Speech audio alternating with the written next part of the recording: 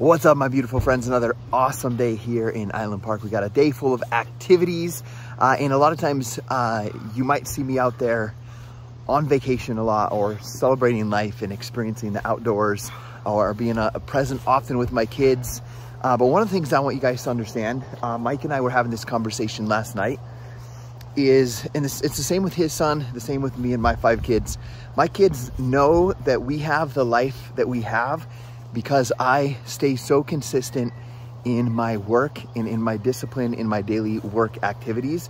So he was sharing with me how he shares that with his son Mikey when he's there. They go to over to Asia quite often, and they travel the world. They go on mini cruises, but when they are there, one of the examples was Thailand.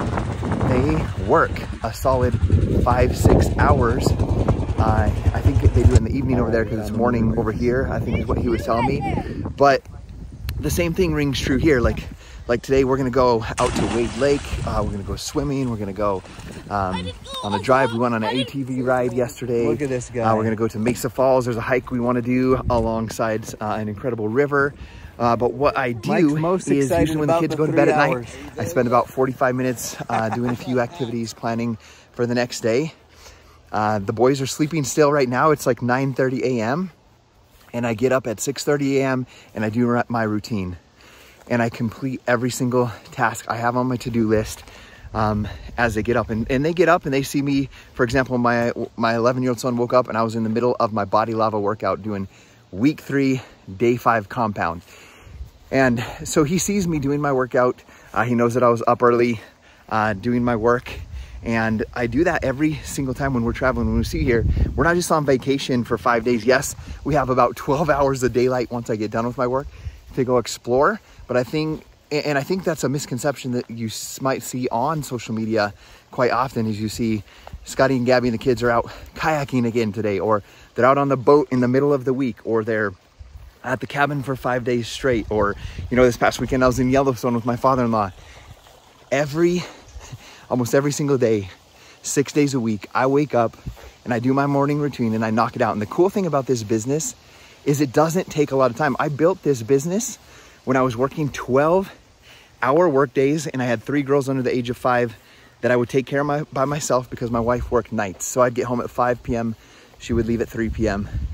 I would get the kids from the babysitter and I would take care of them. And when I would put them to bed at 8:30, I would build my business. I would do the 2 to 3 hours, and then I would be done by the time we got home from work so we could go to bed and wake up and repeat. So with that being said, I want you to understand, when you're watching someone on social media that's living this life, doing tons of activities, I want you to understand that they're most likely working, and they're working in the dark, they're working late at night, they're working in the morning, or whatever that might be. I was having another conversation with Mike yesterday. We walked out and set some trail cameras for my archery hunt season.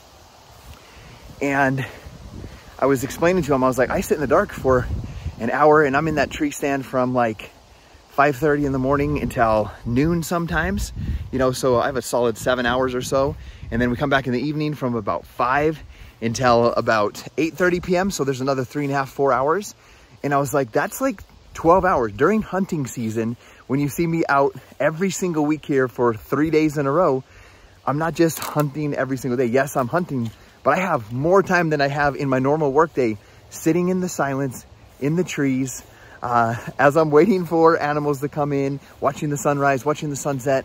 I'm there working on my business activities from the tree stand. I'm writing posts, adding value. I'm reading my personal development books. I'm making new connections. I'm networking on social media. I'm inviting people to my next challenge group or to be a partner with us. I'm doing follow-ups. I'm sending share a cart links for people to enroll. And I do those things consistently every single day. And that's how we have the life that we have. It's 13 years of massive consistency.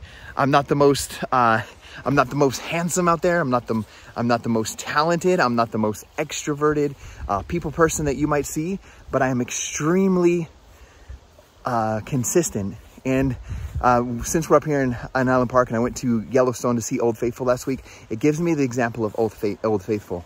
People come from all over the world to see Old Faithful. Why? because they can count on it. They know that it will show up and it will do its eruption with consistency. And that's why people come to see it. So my question to you is, if you're striving to build something in your life, can you be counted on?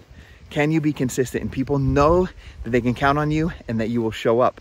There's nothing more annoying than someone that you can't count on. So make sure that if you're building a business or you're striving to improve your marriage and your relationship with your kids, that you become that person that is reliable, like Old Faithful.